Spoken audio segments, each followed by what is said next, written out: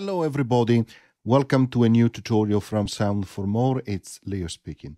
Today I'm going to show you, demonstrate to you and give you a tutorial on OODA, a fantastic new portable MIDI sequencer from Ryan Robinson.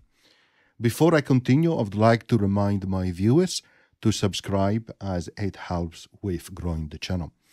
So it's a MIDI sequencer, it's a portable one, it's very easy to use, straightforward. As when you know how to use them, of course, they become all really easy. But it's really nice, and you can use it, as the name says, in the App Store as a portable one. So let's go straight into it. So we are inside AUM. Let's create an audio channel, and let's pick up something simple like these electric from ApeSoft.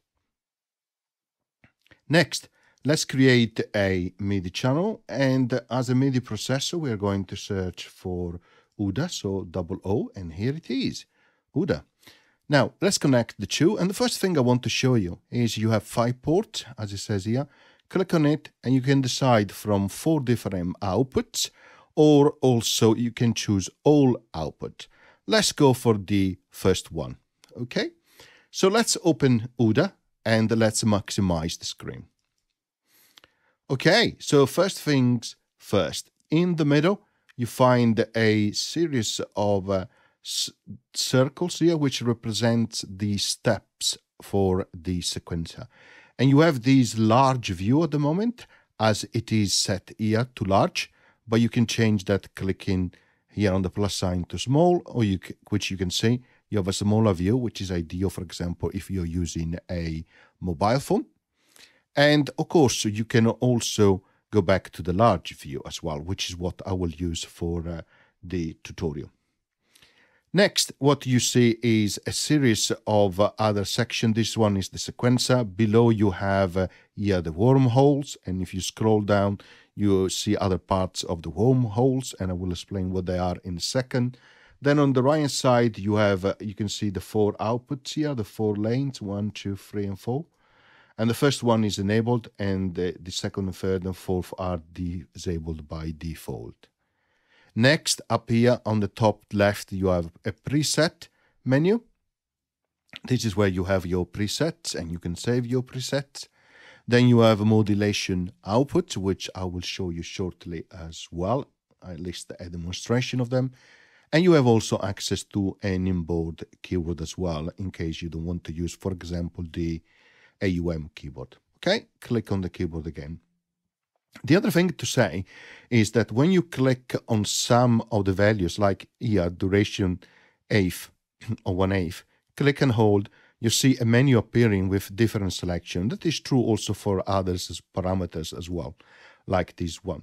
Now, if your menu appear and disappear very quickly, which means you need to hold for the menu to stay there, you can change that behavior going here, where you have the 3 dots up here. You scroll down and you have an option for persist menus and modifiers. And as well, you can make also the action button / okay? So just remember that. Okay, so to record, you have to actually have an input. So let's use for this purpose the internal keyboard, okay? And you need to put in recording mode. And you can see when I've done that, you see this red button which says 1. So let's type some notes, or let's click some notes on the internal keyboard, like so. And you can see it is recording now notes. When I stop here, it means it recorded 7 of notes, but it's waiting to record the number 8. So let's give another G for number 8. Now let's stop recording, and remember to stop recording, because I've noticed that sometimes, particularly when you work with wormholes, it behaves strangely if you're still in recording mode. Okay, so let's play.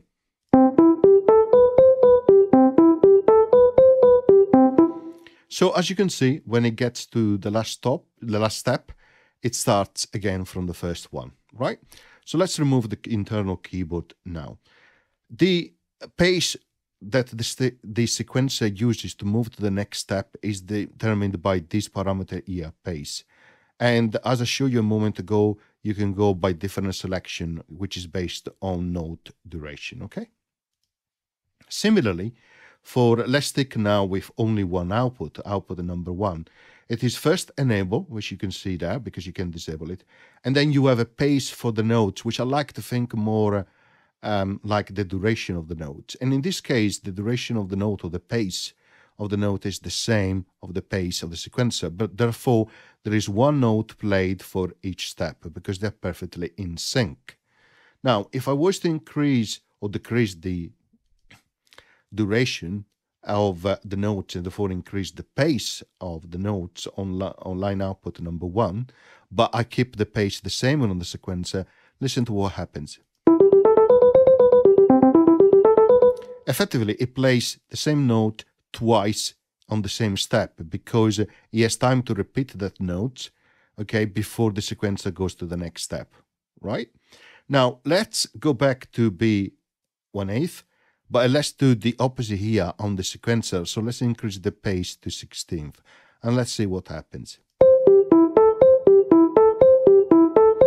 So in this case, the sequencer moves to the next step before the note has finished playing, which means you're going to miss some notes. And this is where you have this button which helps to synchronize the voices. So let me show you what happens as I'm playing in this configuration, and then I press on the sync voices control here.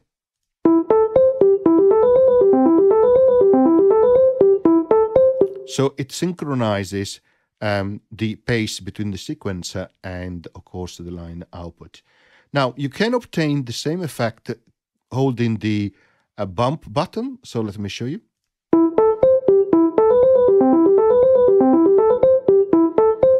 And more specifically, the bump button does the opposite of what the sync voices control is set to. Okay, so if this was synchronized and I'm playing, if I press the bump button, it will do the opposite. It removes the synchronization.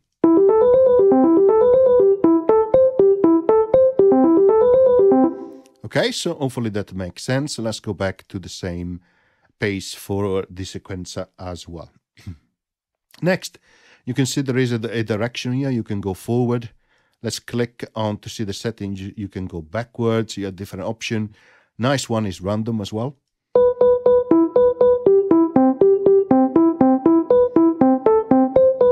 Which is really nice, right? And remember, you also have a hang button. And let me show you how this works. So let's click play and I'll show you what happens when I press on the hang button.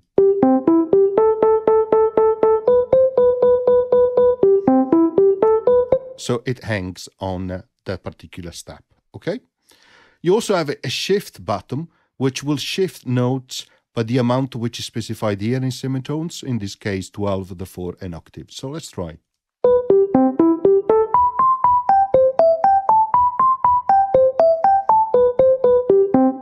Okay, perfect. Then we have two sections here, two parameters, one for rest and one for skip. So let's see how this works. Click on rest and select some notes that we want the sequencer to play, but it will be not produce any sounds because you have a rest for those steps. In this case, steps 2, 4, 6, 8. If you want to remove them, click on them again with rest selected. Of course, you can insert a skip as well, which is different because in this case, the sequencer will skip the step. Let's listen. So quite different. And again, you can remove the skip just clicking on the same steps. Okay, hopefully that is straightforward. You can create a very nice composition. Now, let me show you what happens when you go to line output 2 and you enable that. And in order to do that, let's duplicate this audio channel, like so. And also let's select the second output, okay? And of course, we could also select a different preset as you like. Let's click play.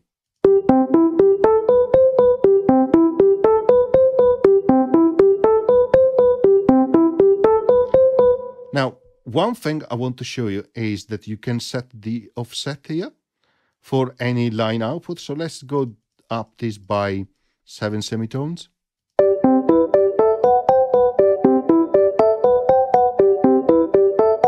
And in this case, you can create a nice harmony as well, which is more evident in terms of what is happening. Now, one thing that I like to use is a program called Grandstaff. And the reason I like to use this is because it shows you the representation of the notes coming as incoming Midi.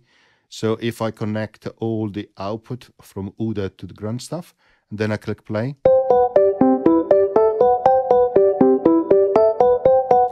you can see what happens in terms of notes, and you can also record it in this case and export it as a MIDI file, which I find that very useful to understand what OODA is actually doing. The other thing I want to show you as well, let's go, let's deactivate again that line back to offset 0. Let's go back to the first line output, and let's set the steps to of 16th, okay, the pace 16th, like so, and let's go to have 1/4 as a pace on the sequencer. Okay, in this case you will hear 4 notes repeated for each step. Here you have a pattern, which at the moment says 1, which means you have only 1 step which is played. Listen to what happens when I increase this to 4. And you can see a white dot and 3 black dots, which means the first note will be played, then the second step on the pattern will not be played because it's black, and the same for step number 3 and 4, they will not be played. And this is useful because then you can click on the black step and create, for example, a pattern.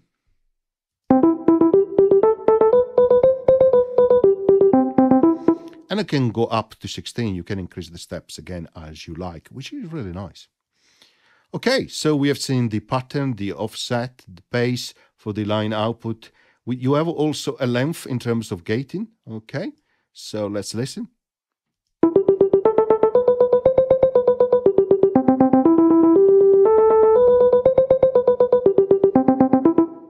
Of course, you hear it better if we decrease the pace. Okay, and let's match also in the sequencer as well, the same pace.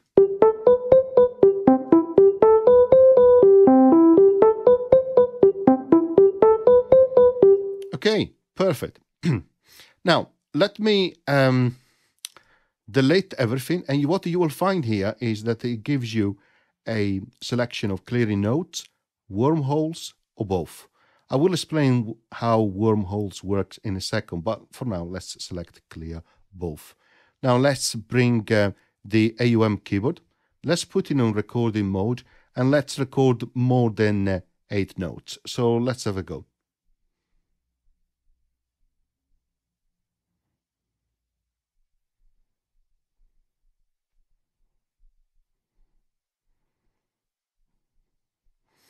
Okay, perfect. Let's listen, and let's disable the recording mode.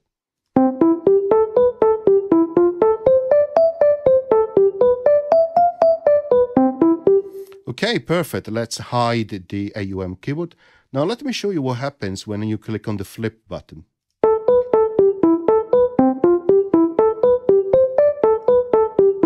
So effectively it changes the direction. Instead of going horizontally, it's going vertically, okay? But it's still in a loop. Okay, and that's an interesting one to create variation, of course, live.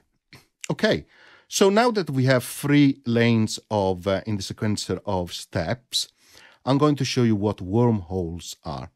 So let's position the current step on number 4, and you see that it is the here where it says source, it will have number 4, which is the source step. Okay, if you click 6, it will change to 6. But let's click on 4. Now, here it says destination. Click where it says noun and select 1. Okay, and then click again where it says 1 to remove the selection. You can see the stars before and after the number 4.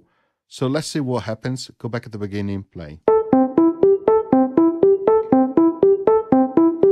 So it plays step 1, 2, 3, and 4. Then 4, there is a rule which says go back to step number 1 as the destination and continue like that. Okay. Now, there is a way to change that, and where it says here rule, you can change the rule, for example, repeat once. So let's try again. So as you can see, he went back, repeated once, and then he moved after step 4 and he went into step 5. And there are a lot of different rules, so I suggest you have a look. Different options, probability, etc. Lots of them. Now, one of the things I also like is that you can establish what is the next step after the rule has been satisfied. So in this case, and that is called normal step. So if you click on next step, instead of going to step number 5, we're going to say, OODA, go to step number 9. That will be your normal step. So let's see what happens. So as you can see, you repeated step from 1 to 4, and when you finished, instead of going to step number 5, you went to step number 9. Really nice. Now, you can create more than one wormholes. Oh, yes. So, for example, let's say we are on step 22. That is the new source. We're going to say destination. Go to step number 12. Okay. Repeat once. Come out from the selection of the destination. Go back to the top, and let's listen.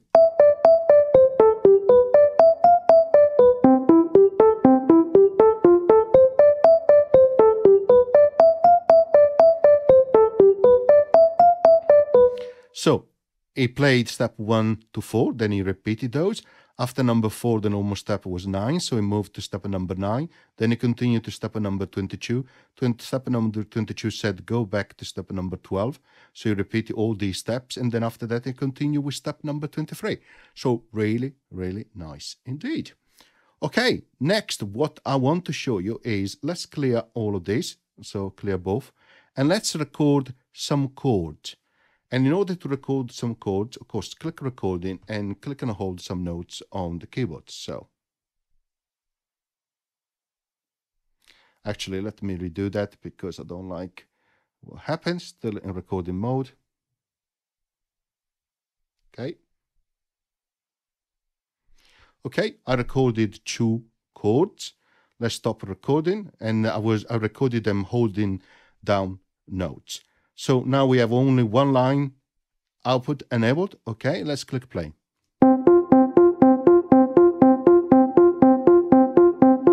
So what's happening is there's playing the first note of each chord for each step.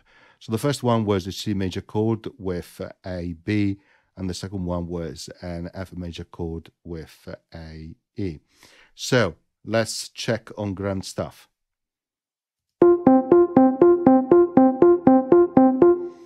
Okay, so now let's go back to OODA. You see here it says rule, okay, which means what rules to follow, okay, when playing notes in the case you have chords. So let's say you can change that to lowest, highest, you have a lot of selection, random, or even up. So let's see what happens when I select the up and I have still only one line active.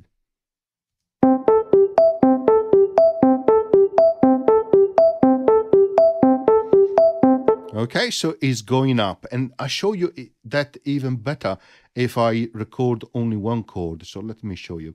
Let's clear these both. Let's record.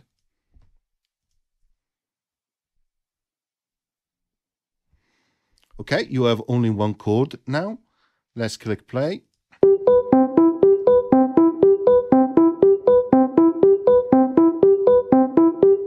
And you can see it's going up all the notes of the chord which has been recorded on the first step, which is really nice.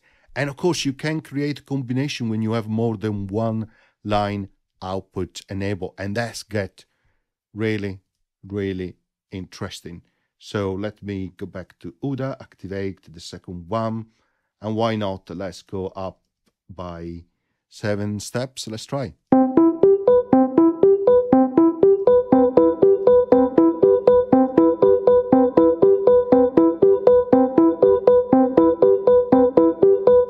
Okay, really, really nice indeed. Oops, let's go back to OODA. In this case, I have the nth selected, but you could say, why not? Go random, for example, even better.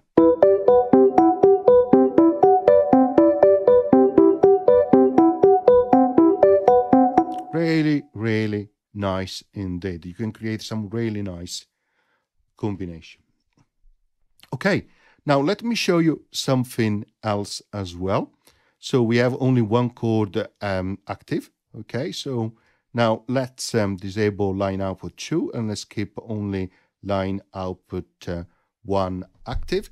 Okay, so now let's add another audio channel, and let's bring in something like a red strike. Let's connect these to the first output. Why not? And let's solo that. Okay, let's play. Okay, perfect. Now let's go back to OODA. I mentioned at the very beginning of the tutorial there is this mod out. Okay, and this is where you can select, okay, sequencer X coordinate is enable. CC number, which is going out, is going to be 30. Why not? You can also set the range and smooth, and you can do also for the Y coordinate, the sequencer phase, etc. You have different options. Now let's go back inside red strike. Okay, let's click play. Okay, you don't see much. Now let's click on learning MIDI control. Let's click on the cutoff here. Let's click play.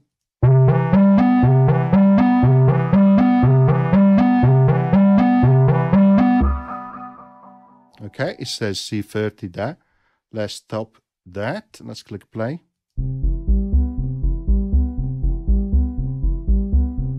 Now, what's happening is you don't see a variation because you have only one step, and there are it's set to have mod out as sequencer X. So let me record some notes. Okay, so keyboard, recording mode,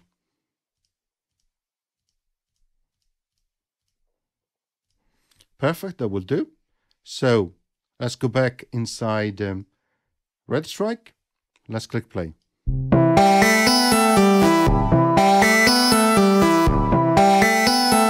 So you can see the notes are still sent out from OODA as a sequencer, but also Midi CC30, which in this case have been mapped to the cutoff in the filter section of red strike, and those are increasing based on the sequencer X coordinate, and those will change the cutoff value.